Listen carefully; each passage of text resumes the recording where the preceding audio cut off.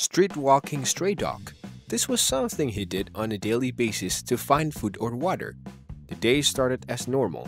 The dog was joyfully going down the street wagging his tail at anybody who looked his way. Despite being on the street, the dog was incredibly friendly. As the dog made his way down a specific street, he suddenly smelled something tasty. He followed the smell to a butcher store. Just gazing at the food, the dog realized how hungry he was and caused his stomach to send out a loud grumble.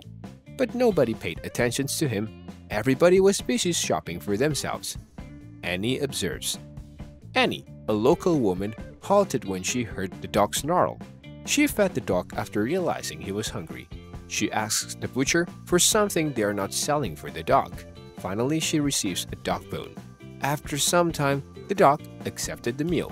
Instead of eating, he picked up the bone and started walking away. But Annie didn't think much about it and went home. Annie saw him again the following weekend. Annie enjoys weekend walks in Brooklyn.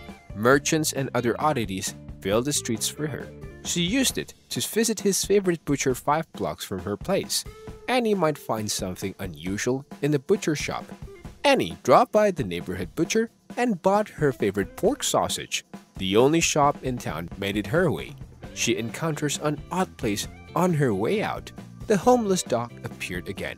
It was normal, but what was the homeless dog doing? Her curiosity couldn't be ignored. The dog was staring down the drain. Annie approached the stray dog and noticed him staring into the sewer. The dog seemed just as curious as she was, wanting to get to whatever was down there. The dog looked at her with mournful eyes as he heard her coming. He gazed at the sausage. Stray dogs go hungry for days. Annie succumbed to the dog's plaintive looks. She didn't realize how much he'd regret it. The dog threw away half the sauce down the drain. The dog stood in the ditch with the sausage a minute later. Annie was about to head back to her apartment when she turned around and watched the dog throw away half of the sausage she gave him. She shrugged her shoulders and started walking. The poor stray dog must have dropped his sausage uncomfortably, and now he was gone. But she had no idea the homeless dog was doing it on purpose. The dog used to growl at Annie. He hisses at Annie every time she drew close. But don't blame the poor animal. Trusting those who have ignored you is challenging. But Annie didn't give up, and she knows there's always one avenue to every dog's heart: food. Annie fed the puppy from the bakery on her way to work for several days. The following week, Annie returned for her usual walk around the neighborhood. Before returning to the butcher shop, the stray dog was the farthest away.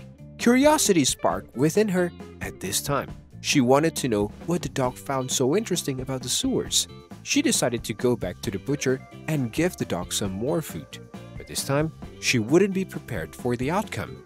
But she wasn't able to find the genuine reason, as she couldn't follow the dog all day, as she also used to have work. But she was fascinated by learning when the dog used to look like in the drain.